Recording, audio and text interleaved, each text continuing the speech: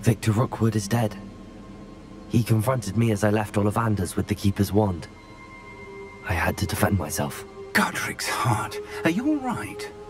I know you're well able to defend yourself. I've seen it often enough. But Rookwood himself... He destroyed so many lives and he wouldn't have stopped. I'm glad I was able to put an end to him. You're right. He wouldn't have stopped. You did what you had to do. With Harlow in custody and Rookwood gone, the wizarding community owes you a great debt. Thank you for saying so, Professor. I'm ready for what's next. All right, then. The Keepers have been waiting.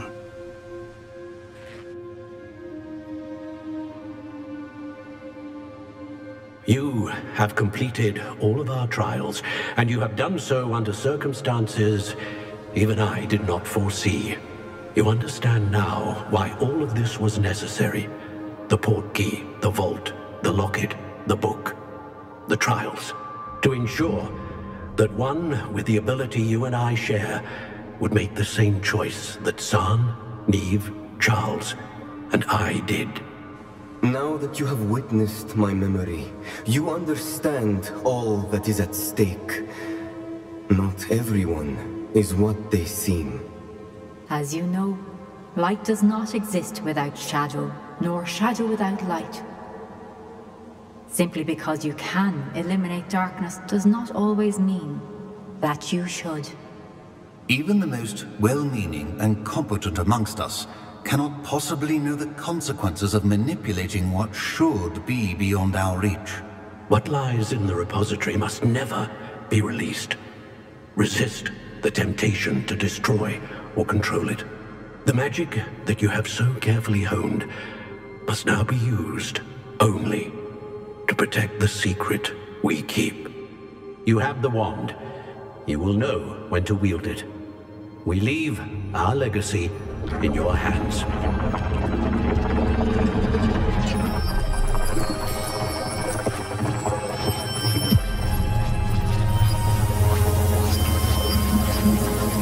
Astonishing. That must be the way to the repository.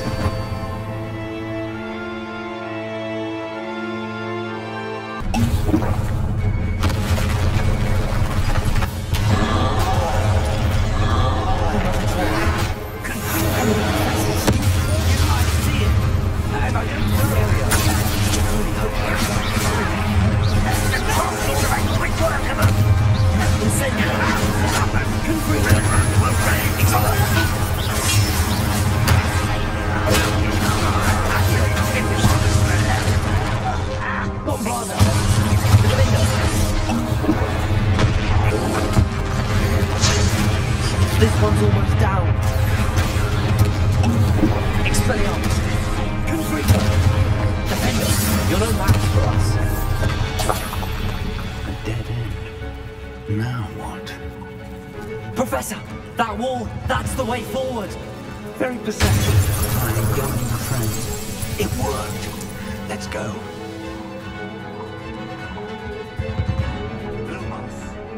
Rhinerock must be... We're getting closer, Professor. That way.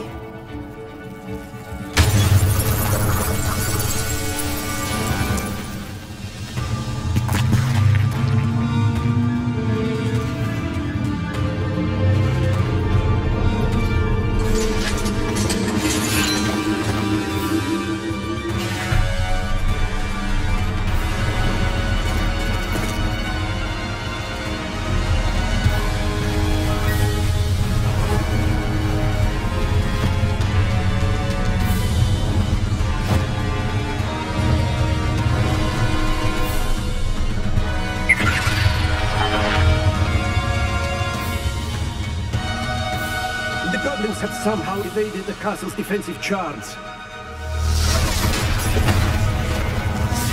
Steer them this way! We shall make quick work of them!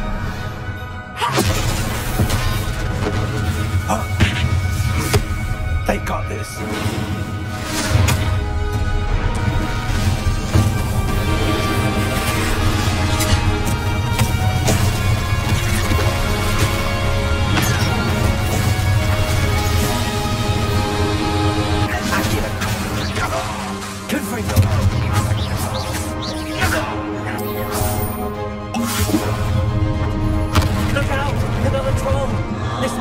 for the last two. Stop him! I've got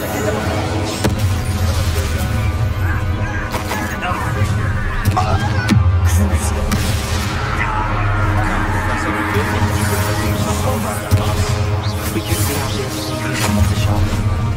One less human to worry about.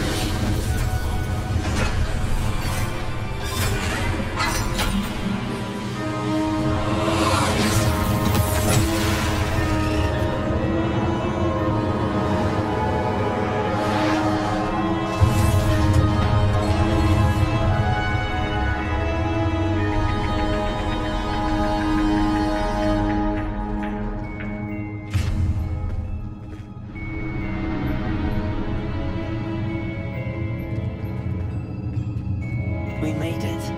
I'm relieved we got here before Ranrock. I can't believe this is it. The repository has been under the castle for hundreds of years. Think of all the pain that created it. This is what Miriam, George, your friend Lodgok, and countless others died for. Miriam believed this forgotten magic could be used for such good. But she did not know the risks. She did not see what the Keepers have shown you. What Isadora showed you. You are now the Keeper of whatever power it holds. What do you intend to do with it? I plan to leave the repository as it is. I'm pleased to hear that.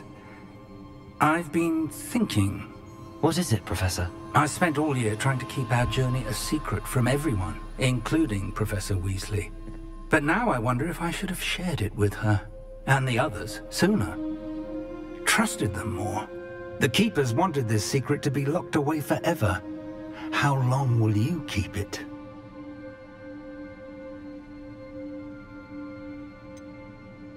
The Keepers were right.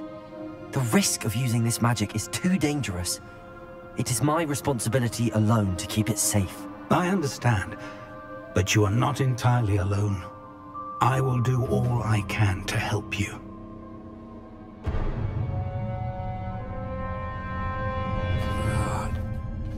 The arrogance of wizard kind. Goblins built this repository. It belongs to us. Enough, Ranrock. It was never yours. I've been wanting to play with this. Miriam's wand. if she'd simply handed over the container. All of this could have been avoided. Foolish, self-important witch. Seems you were two of a kind. She didn't know when to give up either.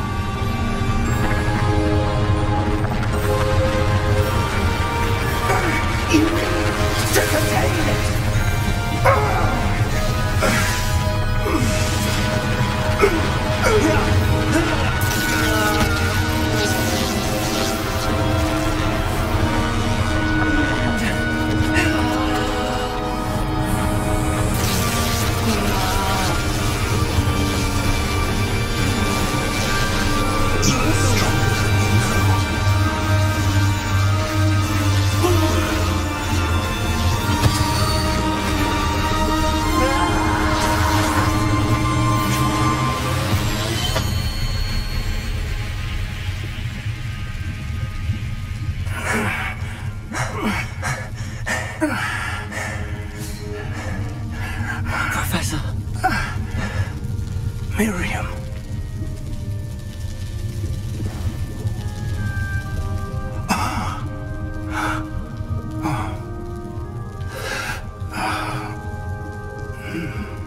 Miriam would have loved you, my young friend. The wizarding world could not be in more capable hands.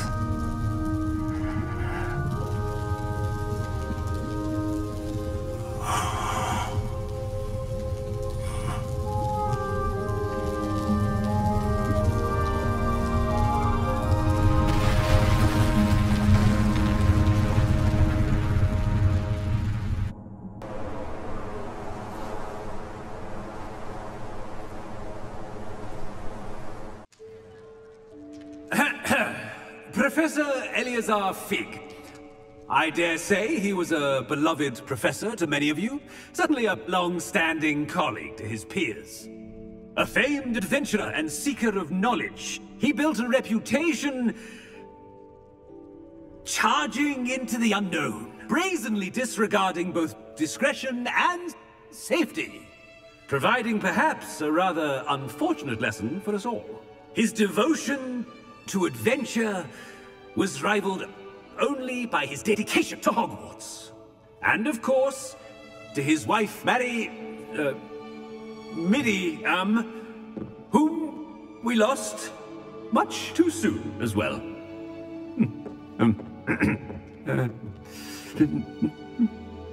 Yeah.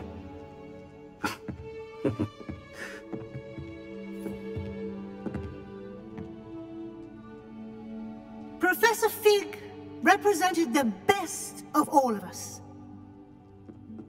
He could be deviously clever, possessed a brilliantly inquisitive mind, and was the most loyal of friends. But perhaps it was his remarkable courage, for which we will all be forever indebted to him. If not for Professor Fig,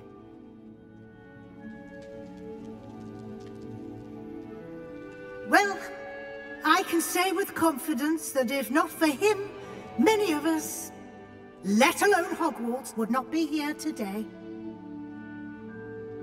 Those that knew him best will agree that we must now honor him as only Hogwarts can, by wisely, resourcefully, justly, and bravely facing all that lies ahead.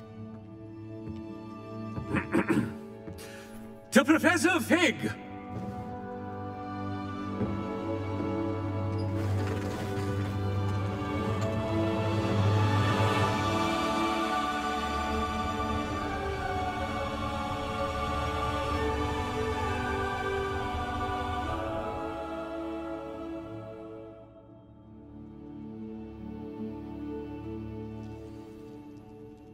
Can't believe we lost Fig.